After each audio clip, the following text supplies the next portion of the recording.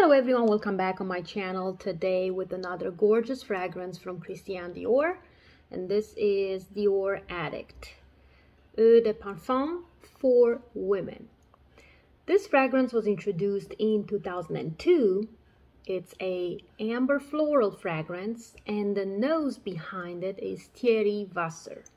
Among the notes we have blackberry, mandarin leaf, jasmine, night blooming cereus, orange blossom, rose, vanilla, tonka bean, and sandalwood.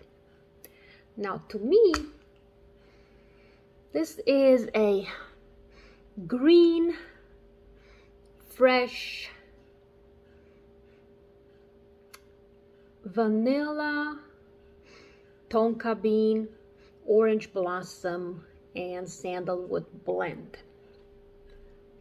It's a aromatic but cool and kind of dark scent, if you ask me. It goes in the same direction as Pure Poison by Dior. However, this is more cool, more dark. It feels like a starry night in the woods. That's how I can picture this fragrance.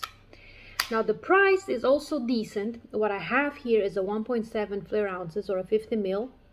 However, on fragrancenet.com you can find the 3.4 ounces for about $114 or $115.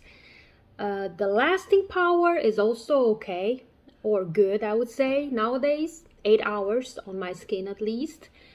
This used to last way longer, but it has been reformulated, of course, as all the other fragrances. This was Dior Addict by Christian Dior, eau de parfum pour women. Thank you very much for watching. Till next time.